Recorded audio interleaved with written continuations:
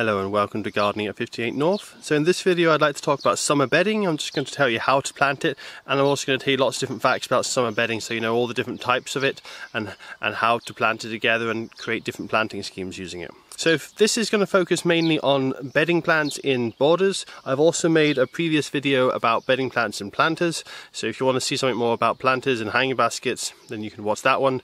This focuses more on the garden beds. So to begin with, there's lots of different types of summer bedding and there's lots of different styles as well. So basically, what is summer bedding? Summer bedding is plants that you put out just for a short period of time during the summer and you replace it normally every single year. Most of these plants are annual, they're only going to last one summer. And the idea of summer bedding is it gives you a huge amount of colour in a small area, or you can grow it in a large area as well. But compared with most plants which are perennial and will flower maybe for 1 or 2 months a year, these will flower the whole summer long and they normally have a lot more colour, a lot more interest than most garden plants. So as I say, there's many different types of summer bedding plants. It really depends on your personal preference what ones you want to grow. As I say, there's lots of different types. I've got a few examples here. I've got Senetti at the back, which is a great specimen plant for the middle of your bed. I've got some African marigolds at the bottom here. These are good more as a middling plant or sometimes as a specimen, as they do grow quite large. You can also grow some smaller plants. I've got an example on the left there, which is the spring flowering, but you can also use it as summer bedding if you're in a cooler climate, which is violas and pansies. And then you got lots of different options. There's nemesia, lobelia, verbena, petunias, the list goes on and on. Basically there's hundreds of different types, so depending on your preferences there's definitely a plant for you and definitely a plant that you will like. If you don't think you like summer bedding, you just haven't found the right variety of summer bedding yet. So as I say, colour and style is personal preference. I tend to vary mine. I quite like purples and pinks, but this year I've gone for much more of a yellow and orange theme. But as I say, there's not really any rules when it comes to it. Some people like a totally psychedelic effect, where there's lots of different random colours just kind of jumbled together. Other people like to think about it quite carefully and have just certain colours, or even like a rainbow effect where it changes as it goes across the garden. As when it comes to colours, there's not really any kind of rule. Same with plants as well, just whatever you think looks best basically. But I will talk about some general rules just to help you with thinking about planning out the bedding and how to get the best from your display. So first of all, you want to think about your specimen plants. What a specimen plant is it's normally a larger plant, maybe more unusual, often more expensive as well. You just want 1 or 2 of them dotted around. If you planted these en masse, you wouldn't be able to get the full experience of them because they'd be crowded out and you're just going to have a lot of them. These plants look best on their own, planted individually. So these are often taller plants, or what they call standard plants. Standard plants basically got a clear stem and it's got lots of foliage or flowers on the top. Ones that work really well for this is the Senetti you can see in the background there. Also several of the daisies you can grow as standards. In my personal garden, I'm going to be using roses. You can use perennials as a bedding scheme. So I tend to use roses. This is a rose garden I have here. They tend to be my specimen plants. I then plant some other specimen plants in between the roses, and I use dahlias for them. They have really big beautiful flowers and I find they give a nice bit of height. But you don't have to use flowering plants either. You can use foliage plants as well. So one quite nice one, for example, is an Ensete Morellii, or you can use ricinus. I use ricinus and Ensete Morellii quite often, but anything with foliage you can also dot that in and just give a nice mixture to your garden, and they work quite well as specimen plants. So as I say, specimen plants are going to be your biggest plant, your most expensive normally, and you just dot 1 or 2 of them around. If you have a central kind of area, you tend to put them in the middle. If you have a bed which has a definite front and a back, you would tend to put them at the back of the bed. I haven't really got a back or a front to my bed, so I tend to put my specimen plants in the middle, and that's what I'll be doing in this garden. So in this video, I'm going to be putting in some dahlias. You won't really see them because they're still in the tuber, so they haven't really come up yet, but they will come up later. You will see my roses, and I'm just going to be doing a pretty basic bedding scheme this year. I'm just going to be having roses and then a nice row of African marigolds as well. So after your specimen plants, you want to think about your mid-sized plants. So what they tend to be is they often planted around your specimen plants, or if you don't have specimen plants, they can be used as specimen plants. So a good example of that would be my African marigolds here. They grow about 2 foot in height, sometimes 3 foot in height. That's a good kind of mid plant. You just kind of put them to kind of create less of a step between your specimen plants and your filler plants. And that leads me on to what a filler plant is. So the filler plants are basically what you're going to put en masse. They tend to be cheaper, smaller plants, and they give the real kind of backdrop to the show. and if you choose them correctly, they will highlight your specimen plants much better. So it's good to contrast the colour of your specimen plants with your filler plants. So you might want to have a bed which is full of something, for example, let's say lobelia with a really dark purple flower. You then want to highlight your specimen plant. Because you've got a dark flower, you want the specimen plants to have a bright flower.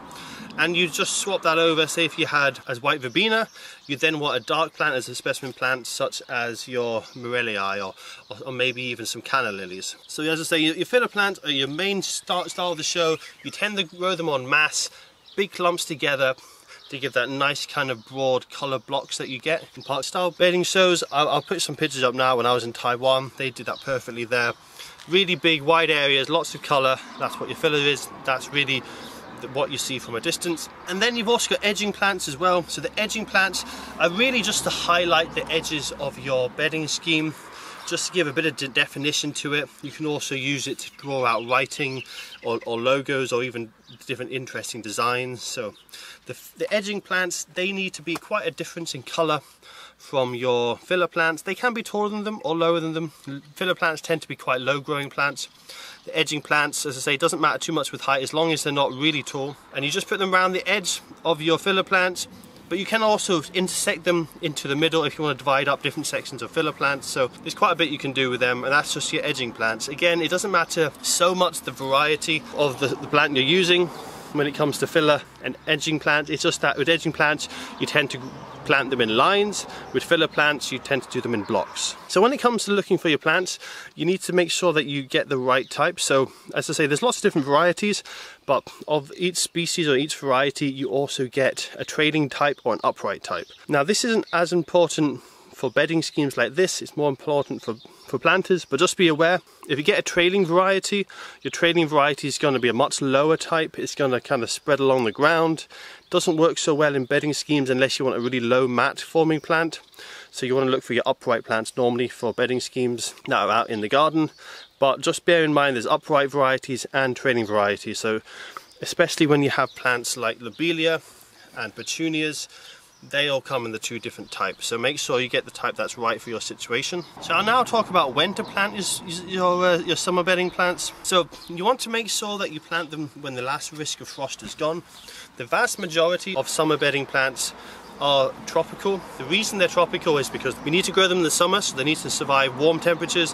And a lot of the tropical plants as well, they don't have any kind of dormancy. They're just going to flower constantly, non-stop, give you a great display over the summer. So you want to make sure when you're picking your plants, you don't get them too early in the year when there's frost. You need to plant them out once the last risk of frost is gone.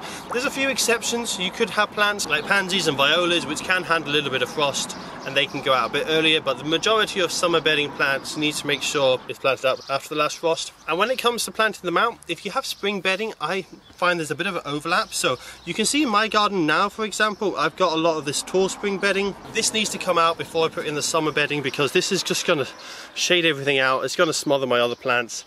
This needs to come out, otherwise my summer plants aren't going to grow to their fullest extent. But just underneath them you can see I've got down there some smaller spring bedding. I've got some violas. The violas, they can stay. I tend to plant in between the spring bedding because if I was to take them all out, it would be quite empty. As you can see, the summer bedding is quite small when it starts and it isn't in flower. So when you put it out, you're not going to be able to see much of a display. It can be a bit disappointing for the first few weeks until they start to grow. So I like to plant in between my spring bedding, so I've still got some colour, and then as it gets warmer in the summer and the spring bedding starts to die off, I remove the spring bedding and that allows space for my summer bedding to continue to grow. So I'll talk a little bit about pests. Luckily there's not too many pests when it comes to bedding plants. You might get a few aphids, but generally by midsummer all the beneficial insects are out and about, and you don't get too many problems with aphids. The biggest problem you're probably going to get is slugs and snails, so make sure you prepare for that. I'm not going to go into detail about how to deal with slugs and snails in this video because it's quite a long, complicated topic, so you're best looking up online and other YouTube videos about that. But basically, slugs and snails are going to be one of your biggest problems, and also caterpillars as well in some areas of the world could be more of an issue also. So now I'm going to talk about amending the soil before you plant. Now summer bedding plants, because they grow so quickly and they flower so much over the summer, They're very hungry plants. They need a lot of nutrition and a lot of water to perform their best. Otherwise you're going to be left disappointed. Your plants are going to stay quite small and you're not going to have a really colourful planting display where the plants fill out and you don't have any soil exposed. So you need to make sure that your soil is in tip-top condition. So to do this, what I would recommend doing is digging in lots of compost. Compost helps with moisture retention, so you don't have to water as often, as it holds more water than the soil does. And it also helps with nutrient retention. It acts as a buffer, so when you feed your plants, the feed doesn't get washed out by the rain straight away, and it's easier for the plants to obtain that feed. So definitely add as much compost as you can feasibly afford, or you seem reasonable for the amount of work. But the more compost, the better, as long as you're not getting more than about a third of compost in the soil compared with soil. You want about 1/3 compost, 2/3 soil. You don't really want any more than 1/3 of compost. But generally, up to that limit, the more the better. And you also want to make sure you add lots of feed as well. So I tend to add a slow release feed at the beginning of the year, which is blood, fish and bone. That has a big boost of nitrogen at the beginning of the year, which helps with rapid growth. The nitrogen tails off and then the phosphorus and potassium kicks in over the summer, and that helps really with giving lots of good flowering display, as the nitrogen is more for the leaves. But what I also do, because they're such hungry plants, even with most slow release fertilizers, if you put a lot of it in, you're not going to get enough for the whole summer. So what I do is I supplementary feed as well. I'll talk about this later on in the video about aftercare, but I also like to liquid feed just to make sure there's plenty of food for this plant the whole summer long. So I'd like to talk about a couple of things that you should do before planting your plants, just to make sure your plants get the greatest chance of success. So the first thing is give them a good water. Check the soil, see if it's light coloured, fill the pots, see if they're heavy. I would give them a good soak even if they are quite damp already. Make sure the plants are well watered. The reason for this is when you first plant them, they're going to have all their roots just in this small area, which is the size of their original pot. Even if your ground is damp, if this is very dry, the roots aren't really going to be able to spread out very quickly. It'll take a few days. Also, the water doesn't always wick into this quickly enough from the existing soil, even if it is damp. So you want to make sure these are nice and damp, because if you put them out on a hot sunny day, even with damp soil, the plants can dry out very quickly and get quite stressed. So make sure that you give your plants a good watering before planting them out. The next thing that's a good thing to do, and is particularly important for plants which have large flowers like these African marigolds, is to take off any existing flowers. I'm going to make a whole video about this later on, which I'll be putting up on my YouTube, but basically with these plants that have larger flowers, it takes a huge amount of energy to form these flowers, and so instead of putting their energy into their roots and into leaves to form bigger plants, they're going to put most of their energy into the flowers, and you're going to be left with quite a slow growing plant. It's going to take a while to get to a good size. So what I would recommend is just deadheading any of the flowers off the plants. Just cut them off just below where the flower bud is, just before the new leaves and shoots come out. And it's up to you how many you cut off. I would say for maximum growth, I would cut them all off. Any flowers you can see existing, cut them off. What this means is you won't have much of a display to begin with when you first plant your bedding plants. You're just going to have lots of leaves. They won't look like much, but they'll give you much more growth in the long run. If you've got the budget and you've got hundreds of bedding plants and you're planting them really close together, you won't need to do this because your plants don't need to grow as much to fill out the space. So you can just leave them undeadheaded, leave the flowers on them, enjoy your display from the day one when you're planting them. But if you're like me and you're a bit budget conscious and you're not going to plant them as close together, take all these flower buds off. That will help them to really get established faster. And this leads on to my next section, which is about cutting plants back and creating a bushier plant. So these African marigolds are pretty good. As you can see here, there's lots of side shoots coming up. So these are going to be nice bushy plants. They're not tall and leggy, and these are going to grow really quite large. If this just had one shoot, what I would be doing is cutting the top of it off. That encourages lots of side branches to grow, and you'll get a much larger plant in the long run. In the short run, your plant will be smaller, it will flower later as well, but in the long run you're going to have a larger plant with a lot more flowers, and it'll just fill more of your bed up. So I'll show you this example of cutting them back. These here are some lobelias which I cut back in a previous video, and these have started to bush up quite nicely. As you can see, there's only 1 or 2 flowers on them. They haven't really started flowering yet, but with cutting them back, they've got much bushier, going to have a lot more side growth, and they're really going to fill out this tub much quicker than they would have otherwise. So in this next part of the video, I'm going to show you how to plant your bedding plants. But before I do that, I'm just going to use my garden as an example of what I'll be doing this year. So this is how my beds currently look. As I say, there's too much of this large spring bedding that needs to come out. So I'll be taking out most of my old spring bedding, just be leaving the roses, the violas. I'm also leaving those unusual cabbage plants at the end there, because I actually have a plan for them as well. So it will be a little bit of a strange bedding plan, not the most formal. I'll show you some pictures from some previous years that I did in this garden and also another garden that I used to look after. Much more formal style bedding that I used to do. This one's going to be a bit informal this year, a bit unusual. But anyway, I'll get this ready, get it tidied up, and then I'll show you how to plant up your summer bedding plants. So I'm now going to tell you how to plant your bedding plants. So first of all, you need to take them out of the container. More recently, they're coming in these PET plastic containers, but they also sometimes come in the polystyrene containers, or you might get them in individual pots. But what you want to do is you want to get them out here safely without damaging the plant. Now these are quite robust. These African marigolds, so I can actually sometimes just pull them out by the stem and it's not a problem. But for more sensitive plants, and as a good general rule, what you want to do is just gently loosen the pot by squeezing it on its side, and then you want to push it up from the bottom, make sure it's loose. If it's one of the polystyrene ones, you'll often find you push up there, the extra weak part of polystyrene there, and it will snap and it will pop out quite easily. So once you've got that loosened, then just gently pull it out. Use gravity to assist you, so put it upside down. Take most of the weight of it with the compost. Have your fingers either side of your plants like this, so that you're not carrying the plant by its stem, you carry it by the compost, and that's the safest way to take it out of the pot. If you were to hold it by the stem, there's a real risk that you could actually damage it. So quite often as well, when you're putting the plants out, you'll find you'll have two plants in one pot. What you can do is just gently pull them apart, just like this. Now, it's quite easy with a thicker stem plant like this, but if it has a thinner stem, you might want to break apart the compost before you pull them apart. And that way you can double the number of plants you have if you're quite lucky, and as I say, you have some double plants inside some of your pots. So the next thing to do is to plant them, just plant them at the same depth that they were in the original pot. So before you plant them out, it's good to actually place them where you want them roughly, so you can rearrange them. When you do this, if you can, hopefully they're in individual pots. If they're not, their roots will be bare like this one here. What you want to do is quite quick with this, because if they have bare roots and it's strong sunshine, the sun will dry out the roots and damage them. But if they're in individual pots, it's a lot easier. So you want to place them out in your bed, get your layout sorted, and you can always rearrange and kind of redo it as you're going along to make it easier. But laying them out first is the best way of doing that. Take a mental note of where it is, then dig out a suitable sized planting hole. Just put your soil on the side, make sure the soil is nice and loose. This is a perfect time to add some slow release fertilizer or some compost, unless you've already done it to the whole bed. Place your plant inside, make sure the soil is at the right level, then fill it back in with soil and just gently firm down using your fingers.